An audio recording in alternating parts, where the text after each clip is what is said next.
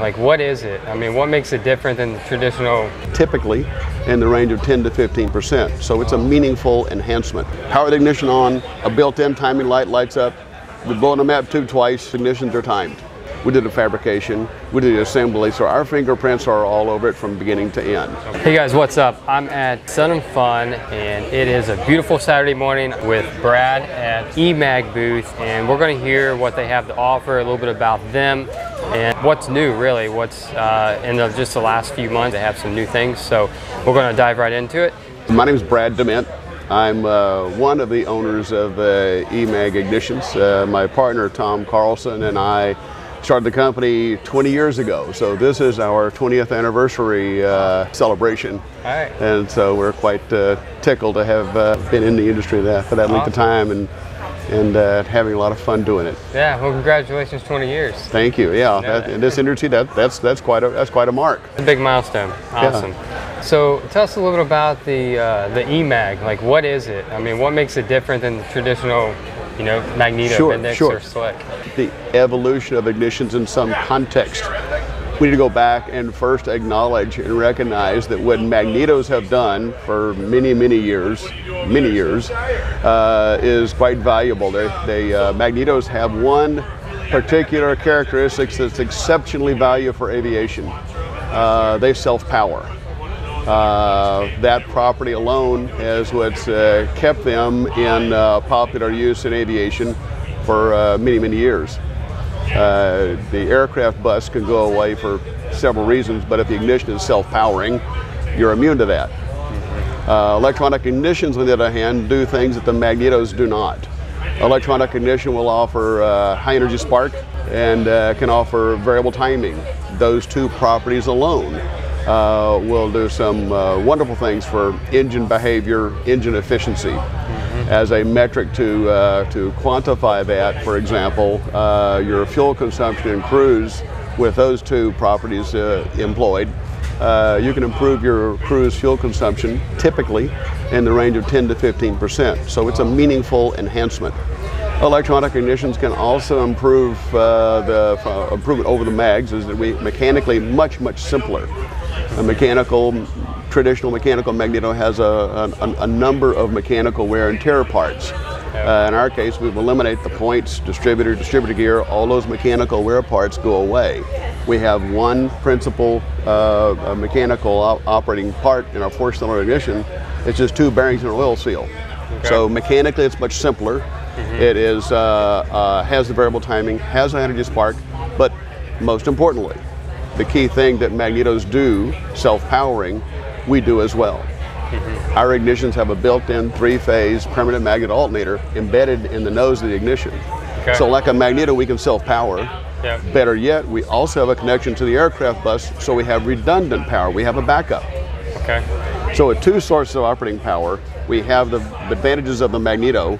With variable timing and high energy spark, we have the advantages of electronic ignition. So we have it both ways. It's not a compromise solution because of the power supply. We typically install on both sides, not one side, so that you'll have one electronic and keep a magneto because it will self-power. In our case, we can deploy on both sides. Okay. Our built-in power supply weighs about 3 ounces, and it's all built in. There's nothing extraneous, no external generators or external batteries to install, wire, and maintain. It's all built in, and it works automatically inside the unit. It's a single module. The magneto comes out, our unit goes in. There's a couple of other attachments, but that's about it. So for the viewer or somebody in the past has said, you know, if it isn't broke, why fix it, right? You've probably heard that, maybe heard that before. So it's familiar. Yes. So what I'm gathering is efficiency in timing, variable timing is something that obviously that's a #1 indicator of improvement. Well, it's not a subtle change. When you put the electronic ignition on, several things will change. Your starting procedure changes, starting gets easier. We do multi-strike firing during startup. A magneto impulse mechanism, for example, when an impulse mechanism starts, it accelerates magneto by way of a spring, and when it releases, it throws one spark to one plug in one cylinder. all of our ignitions, starting ignitions, so all of them will throw 5 long reach strikes to every plug and every cylinder. Okay. And so starting is dramatically easier. Fuel injected hot start problems go away. Okay. That's just another aspect of the same thing. There's 2 principles: variable time, high energy spark, and variable timing. And those improvements manifest at startup. They manifest at idling. They manifest at taxiing smoother. They manifest at power. They manifest at cruise. It affects operations across the board. Start all the way through. And this isn't new cutting edge technology. Yeah. This is settled science. This has been common standard operating for piston car engines for decades. Yeah. However, doing it in an aviation appropriate fashion is not trivial. So our focus has been to do a ground up custom in-house design.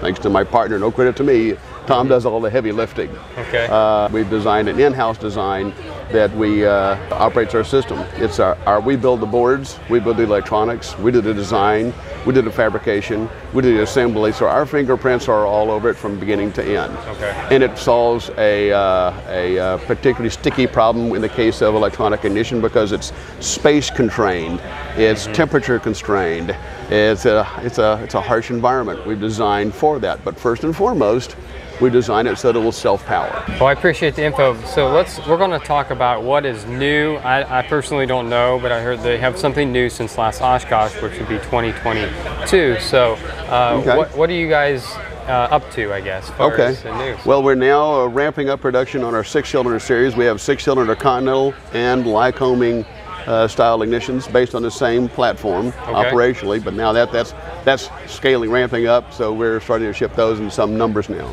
Okay. New to the platform is we've been doing the 4-cylinder platform and refining and evolving that for 20 years. We're just now building up our first dual mag.